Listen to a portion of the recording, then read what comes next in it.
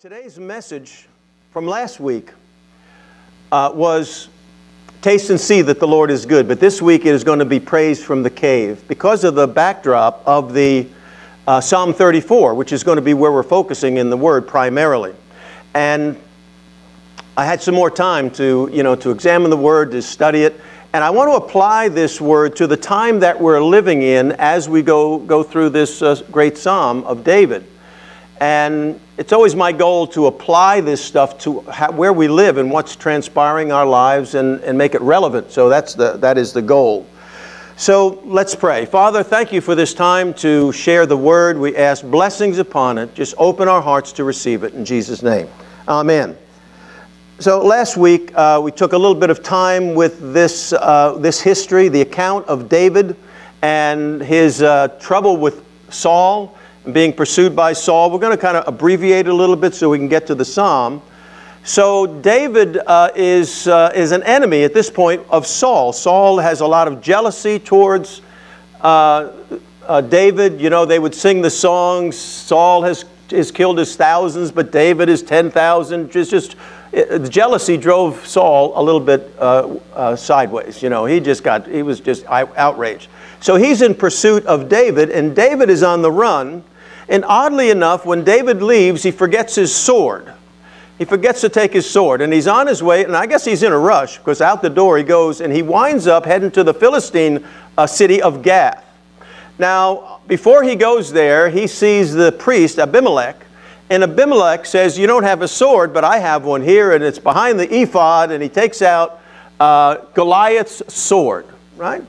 Now, we don't know what David looked like. He may have been scruffy, may have a beard at this point. He's kind of on the run. But he gives him Goliath's sword. And down he goes into Gath. Now, let me just say this. Last week I was watching a little documentary. And this was a documentary about, I'm trying to remember his name now, it'll come to me. But he went into a cave when he was walking in Israel. The Lord spoke to him and he said, the Ark of the Covenant is in Jeremiah's cave. And he just came to him and he pointed. He said, it's in the cave. Ron Wyatt, remember Ron Wyatt? And he applies for a permit to do the excavation and digs down in there.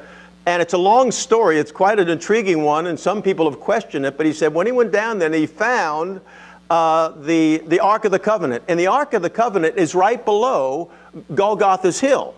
It's right below it, right directly below it. And that's where they believe the priests hid all of the articles from the temple when they were being attacked by the Babylonians during the 536 when they were being taken on their 70-year captivity. And so they hid it down there, and that's where it was. So he goes in there and he finds the tunnel and he finds a cave and he finds, in his report, the Ark of the Covenant. And the rest of the story is, I'll just throw this in there. They believe that when Jesus was on that cross and the earthquake came, that it cracked the earth right below. It's right below it. That's where I found it. It cracked the earth about 20 feet below. And when the centurion ran the spear into Jesus' side, the blood in the water, and that's a medical thing where it separates, flowed out in such volume that it went down this crack next to the cross, went down through that crack and wound up right on top of the mercy seat. And when he took this, went down there, he was showing in the Bible, it says when you do the blood of the bulls and the goats, when the priest goes behind the veil, it was always on the eastern side, the left side. That's where the bulls and goats, you didn't put it on the other side. But when he got down there, the blood that they found on the ark was on the other side. And it's the mercy seat, which represents the Lord. Now, people have questioned this, and you might too. Do the research. You can do a little bit of a search on it. And that blood came down. It would make sense, you know, if you say, well, that makes sense. The blood of the lamb, on that mercy seat and completes that. So, and in that cave, guess what was in there? The sword of Goliath was in the cave. And he has a model of it. And it's 62 inches long. And it's, it's got the things this way where if you're fighting with somebody in a battle, it would hit these pieces that come out. And it was shaped like this and it went like that. It's very interesting. This is a model of it. So they left it all in there because when they went in there were angels in there and that rearranged it and put it in a certain way. And Ron Wyatt says, they put it a certain way. I have no right to do anything with it. I'm going to leave it there. The rest of that story, 6 other guys went in there to mess with it, and all 6 of them died. All 6 of them died, and they couldn't get him out, so guess who they called? Ron Wyatt, to go in and drag these guys out, because he was apparently the one who was authorized to go in by God. That's the story. I'm just saying that's the story he tells, and you can question that if you'd like. But the point is, in the Bible it says that David took this sword of Goliath, and he goes down to Gath, and there are some people there that see him and they say, that might be David. I mean, he looks a little scruffy. He didn't say that in the Bible. But they don't really know it's him, but they think it is, and I think it might be because he had what? He had the sword. And they said, that looks too big for that guy, but he's got that sword. David said there's none other like it. He really admired that sword. So they take him to King Achish, and when he goes there, he acts insane. He does his insane act, and he starts drooling and acting odd, and he's writing on the walls, and he comes to the king, and the king says, get that guy out of here, don't bring him into my court. And he has that, you know, he has a strategy there, as odd as it may be, and they take him out. So David leaves that Gath, and he goes to the cave at Adullam, or the cave of Adullam. Now, Adullam is a city, a town, and there's a huge cave there, and he goes into the cave, and word gets out somehow that David is in that cave. And you can go to that cave today, which is, or let's say the cave that's in Adullam, and there's a huge cave there that they suspect might have been the cave. And men from around that region start hearing about David being in the cave. First he's alone, and all of a sudden the men are coming into the cave. And eventually they have 400 men in the cave. And it goes on to say, he escaped to the cave at Adullam, and this is, you can look at the information here, or read about it in 1 Samuel chapter 21 and 22. And when his brethren and all of his father's house heard it, they went down to David. Okay, here's the cave. Here the guys are coming, streaming up. And everyone that was in distress, and everyone that was in debt, and everyone that was discontent gathered unto him. And David became the captain over them. And there were with him about 400 men. So I'm thinking, okay, this is like the first man cave experience, right? This is man cave stuff going on. Now, we've changed that quite a bit, but it's the man cave. You know, it's a bunch of men in a cave, and you can apply the principles, girls or guys, doesn't matter. But the people that came to him had certain distinctives and struggles in life. This is like when Jesus got the disciples. He said, follow me. Well, they weren't perfect, you know, men of God who were like, you know, doing it all. They were a rough crew too, just fishermen and workers and regular folks. And the Lord says, I'm going to work with this crew here. This is the 400. And what the men were looking for is one thing. They're looking for a leader. What men need is a leader. And you know, the movie that I haven't watched it probably in many years, I refer to it, and that's Mel Gibson, Braveheart. You know, William Wallace. I mean, William Wilberforce, he was another guy.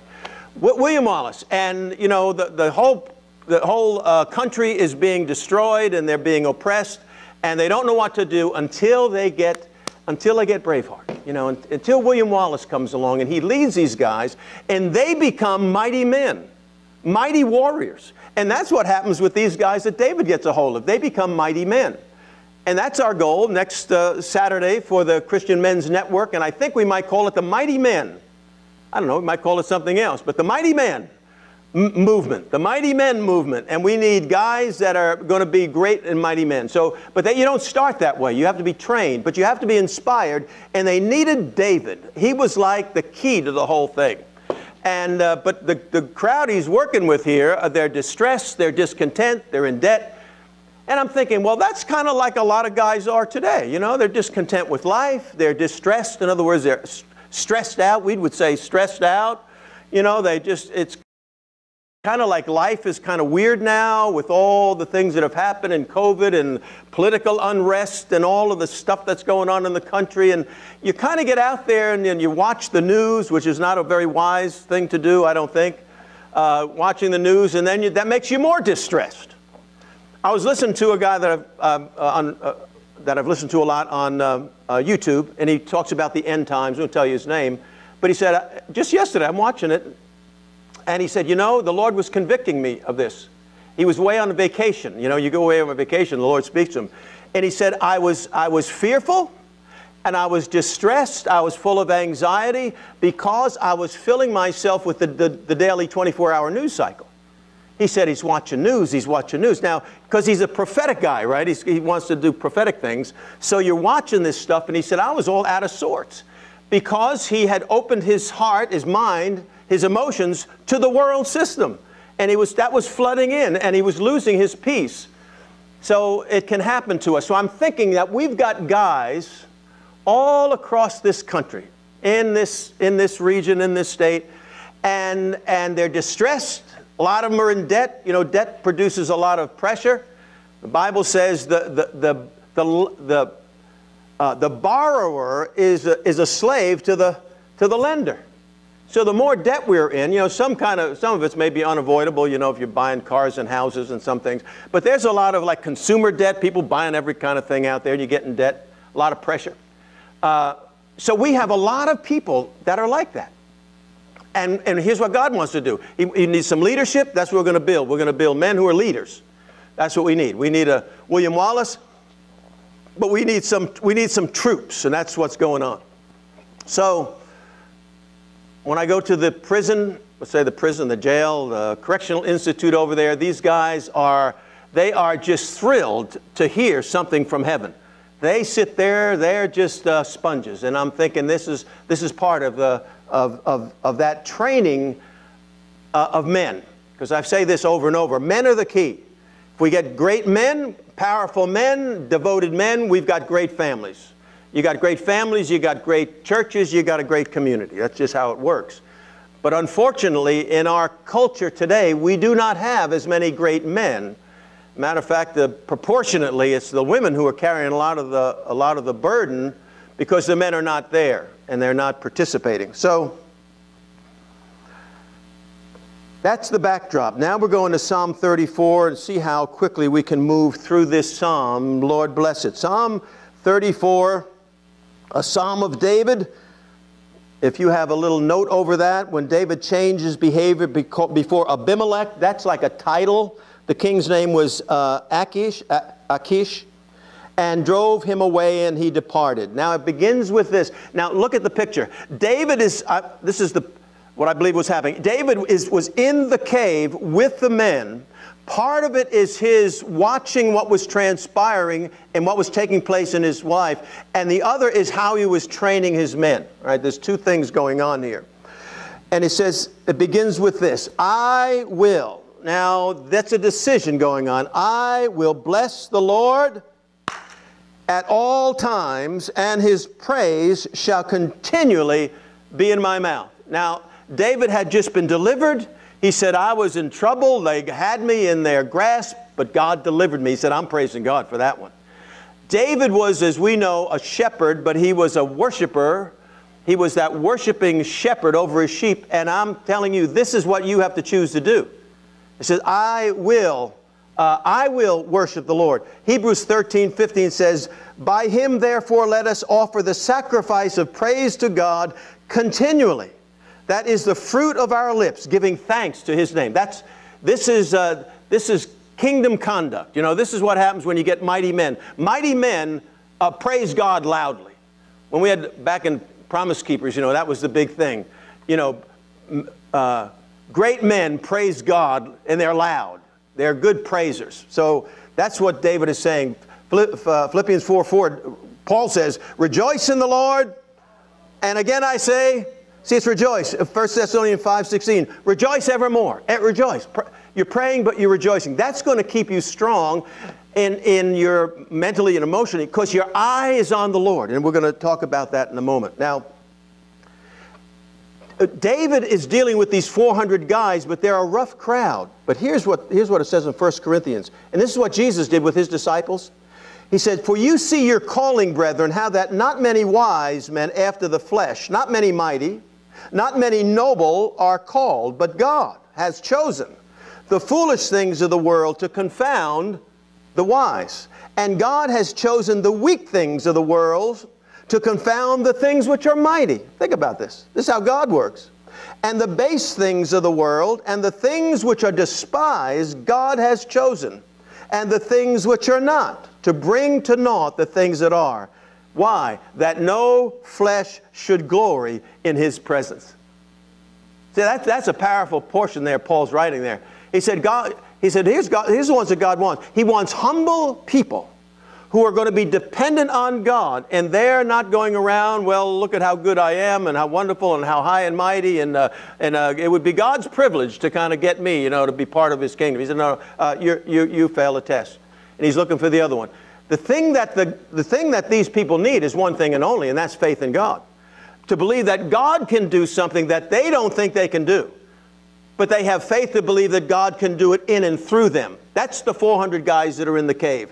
God pulled them out and put them in that position. That's my feeling on it. And he says this, verse 2, and my soul shall make her boast in the Lord, and the humble are going to hear, and they're going to be glad. So here's David saying, I'm boasting in the goodness of God. I'm exalting him. I talk about him. This is what we need to do as men. He said, my boasting is in the Lord, not in me, not in what I have done. David's saying it, but it's for us. We don't boast in how good we are, but rather all that God has done in our life and through us. It's our testimony. It's a powerful thing, our testimony. They overcame the devil by the blood of the Lamb and the word of their testimony, and they loved not their life unto death. And he said, I'm going to boast. And you know what? The humble are going to hear that. The proud won't hear it, but the humble are going to say, whoa, this guy's got something going on with God, and he's not ashamed of it. He's not ashamed. He's boasting in the Lord. And the humble are going to hear it, and they're going to be glad. And we could add to that, they're going to be drawn to the things of God. Verse 3, oh, magnify the Lord with me. And then he goes into let us, he's talking about now, see it moves a little bit, into the 400. He said, oh, magnify the Lord and with me, and let us exalt his name together. So that's what the church is. We come together and we worship God. We magnify him. Now, I've taught you the principle. Whatever you magnify will dominate your life mentally and most of all emotionally. If you magnify the negative, you become a negative person, but you wind up with a little depression and a little sadness and a despondency. You get a little lukewarmness because you're watching and you are opening your eyes to things. And I always go back to the bad news. Anything you watch on the news is always negative. I say always, it's metaphorical, but it's hyperbolic is what it is. It's almost always negative, whatever you watch on there. And you let that stuff in, you magnify it in your life, that will dominate you mentally and emotionally, and it'll affect you. That's what that preacher said. He said, a big preacher, he got TV and on this, he's got his own website and people watch that. He said, I was full of fear and anxiety and stress because he kept watching that stuff. But when you magnify the Lord by studying his word and worshiping him, worship tapes, and you got your prayer life in place, you emotionally it affects you.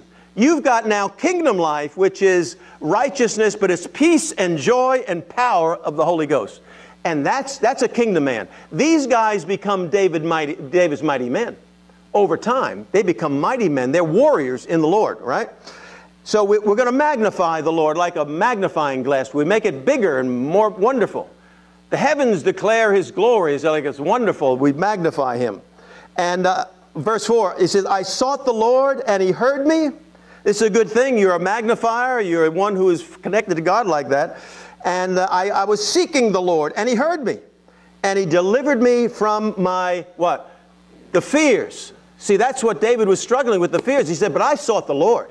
He said, I wasn't looking at the problem over here and Saul chasing me and I'm down in Gath. He said, I sought the Lord. I was kind of toast over here because they captured me and they thought I was David, didn't know.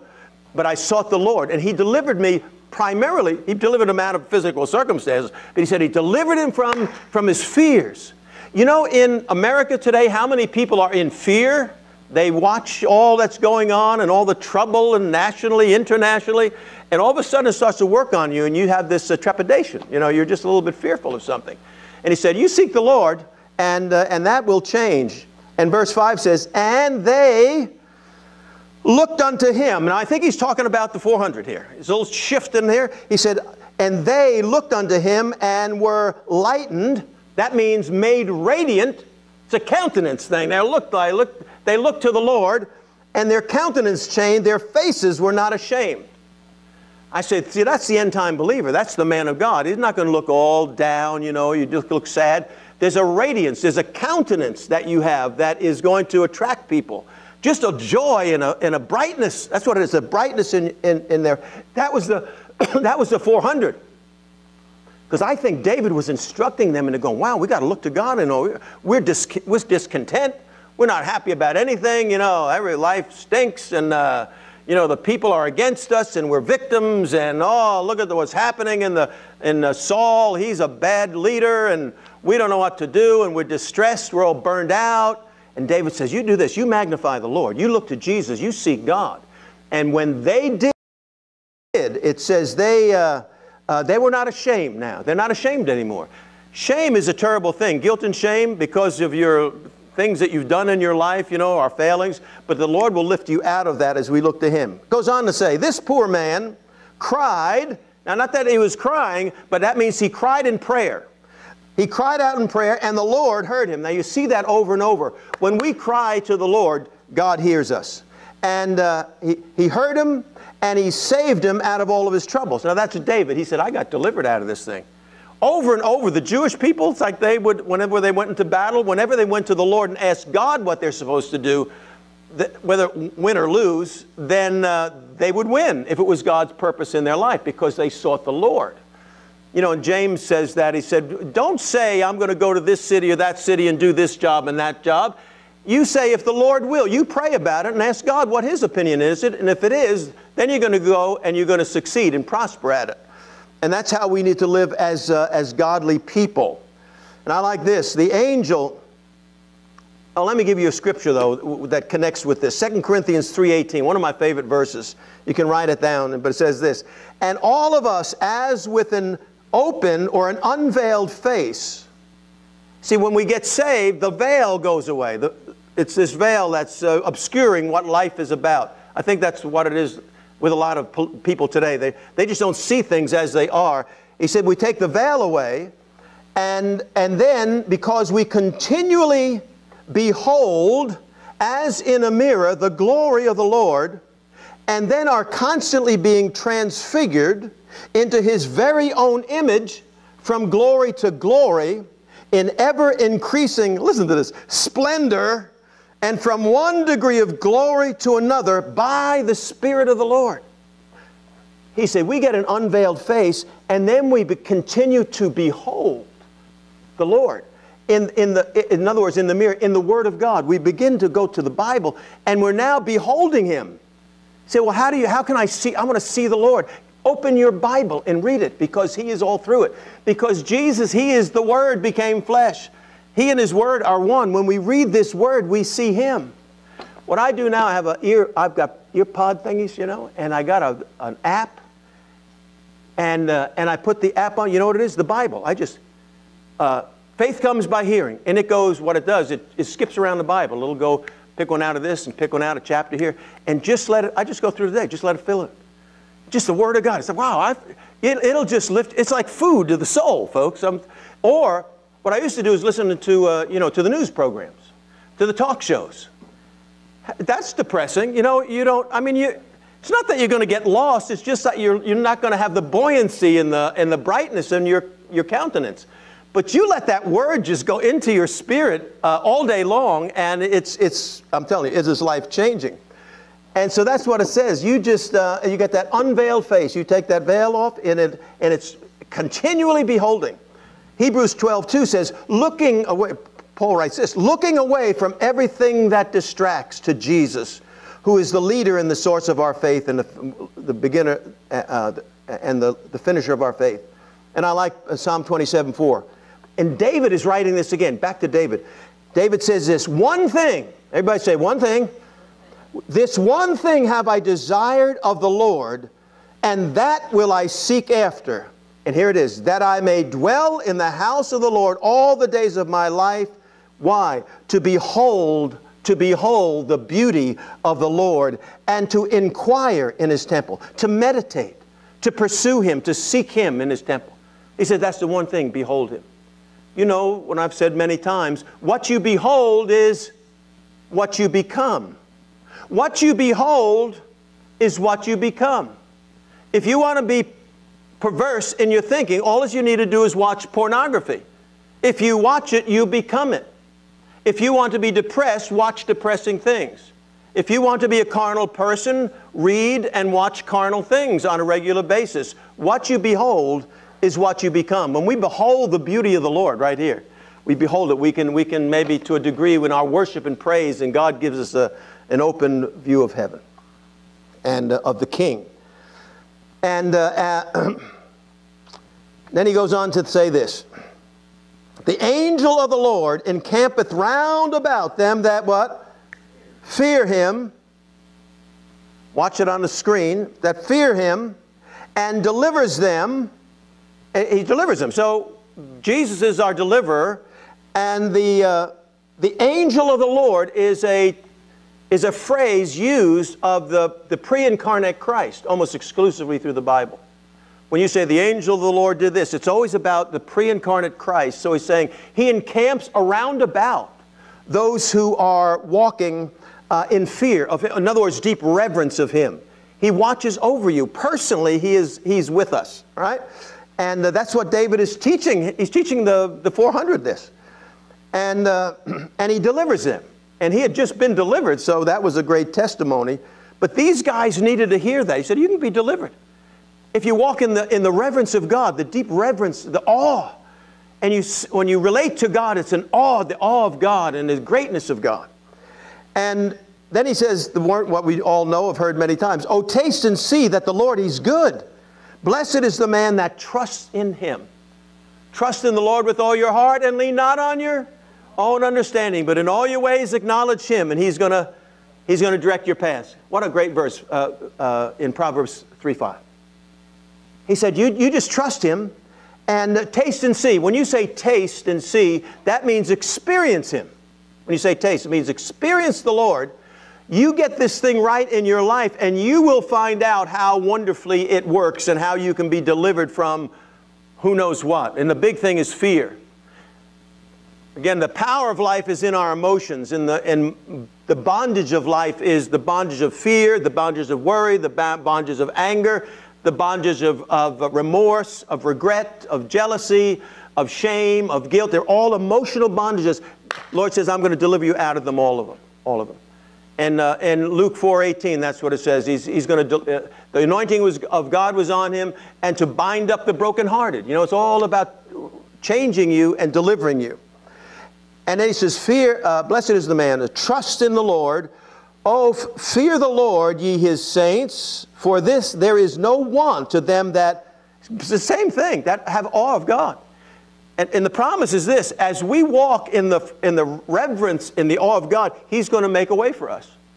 If you put your trust in the world, you put your trust in the government, you put the trust even in your job, no, thank you, I'm going to put my trust in the Lord.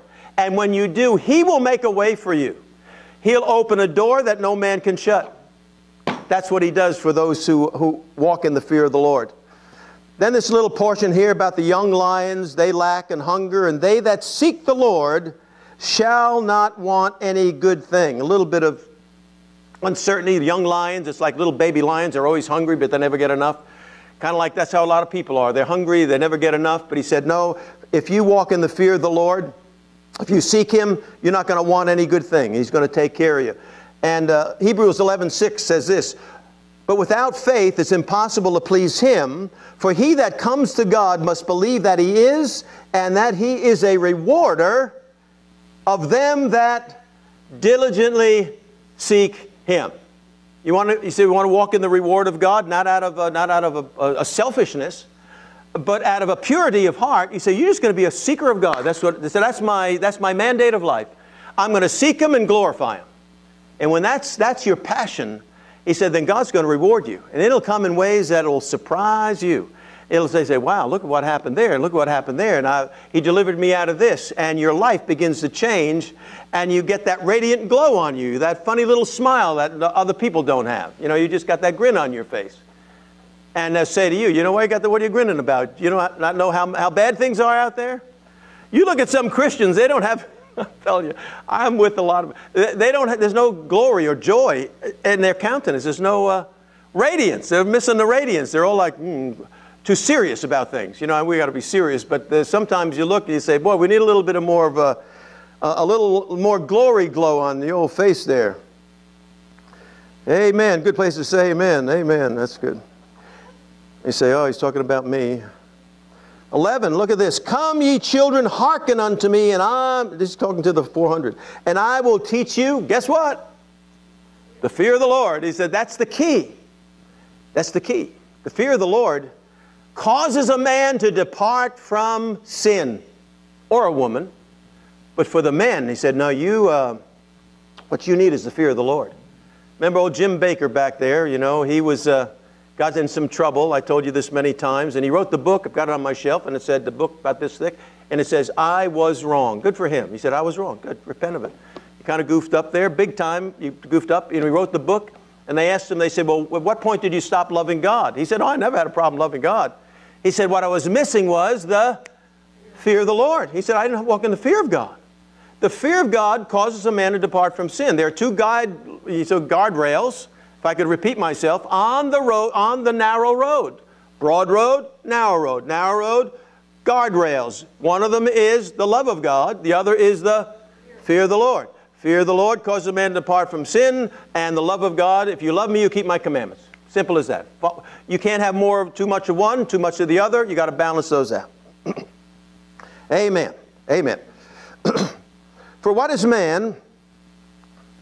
He's going to teach us. He's teaching them the fear of the Lord. That's a great thing. What man is he that desireth life and loves many days that he may see good? And say, that's like all of us. We all want that in life. We're all seeking those things. He says, then keep thy tongue from evil. This is a James verse, you know, about the tongue. And it's the most unruly member. He said, keep your tongue from evil. Watch your mouth. That's what he's saying. And your lips from speaking guile. In other words, deceit. Remember Nathanael? When Jesus sees Nathanael, and he said, he sees me, he said, a man in whom there is no guile. Now, guile is deceptiveness, a little cutting around the edges of truth, you know, not quite telling the truth. And you're deceptive. It's a manifestation of the flesh. He said, those lips, you always speak the truth. He said, that's how you're going to get good days. Your days are going to go well if you watch your mouth and you speak truth. Then he says this, depart from evil. That's pretty good right there. Just depart from it. And Paul told that to Timothy. He said, flee fornication. He said, just flee that. Don't get in a situation because fornication, it's immorality. He said, just flee it. So here's David being very blunt about the whole thing. He says, depart from evil, and not only that, but do good. So, and then seek peace and pursue it. So three things. Depart from evil, seek peace, and do good. Seeking peace. Blessed are the peacemakers, for they shall see God. That's a wonderful thing. There's people who are more dividers. You know, they're gossipers, their tongue, and they're starting those fires out there. He said, no, if you're a peacemaker, he said, that's a wonderful calling of God, that you intervene and make peace. One of the things I get to do when I counsel couples is to make peace. And it's challenging, but if you have the wisdom of God, you can do it.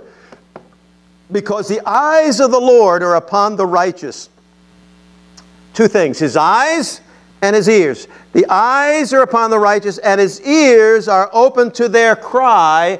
In other words, to their lament, to their needs, to their cry of help. It's like a child saying, Daddy, I need you. Mommy, I need you. I'm troubled here. It said, you know, it's like in the animal kingdom. They got 1,000 sheep and mothers and everything around. And the one sheep goes, meh, and that mother knows the voice of that little one there, right? And can find it. It says the Lord knows the cry, because we all have those times in life. Life is hard. And we get to a place and we cry out to the Lord. He said, my eye is on you, number one. You need to know that. That's very comforting. You're not out there on your own, just on a sea of circumstances with God's not aware of it. He said, no, I'm watching over you, and my ear's open. I'm waiting for you to just cry out for help. If you don't cry out for help, I can't help you. So you need to cry out. He's teaching the men this, right? Remember that. He's teaching the 400 about this stuff. And the face of the Lord is against them that do evil, to cut off the remembrance of them from the earth. Now, there's a lot of evil people in the world. But God is on the scene, and He's going to deal with all of the unrighteousness and the men that are causing the chaos in the world. So that applies to us, I think, today. And then it goes on to say, the righteous pray or cry, and the Lord hears them and delivers them out of all their troubles. For the Lord is nigh unto them that are of, now here's the qualifier, who are of a broken heart, and saveth such as be of a contrite spirit. In Psalms it says, a broken and contrite spirit I'll not despise. Now that really speaks of someone, broken and contrition talks about repentance. Someone who's come before the Lord and has recognized that they, in their human form, are desperately wicked. And they drop before the Lord and they cry out to God. That's a contrite heart. And that's what draws the Lord to them. James 4:8 says, draw nigh to God, He'll draw nigh to you. So drawing nigh, have you been drawing nigh to God? Do you feel Him drawing nigh to you? Do you feel the presence of the Lord as you go through life, that Shekinah, the glory? But He's nigh to them, to these folks, that their heart is just sensitive to the Lord. They've no longer walk in pride and arrogance.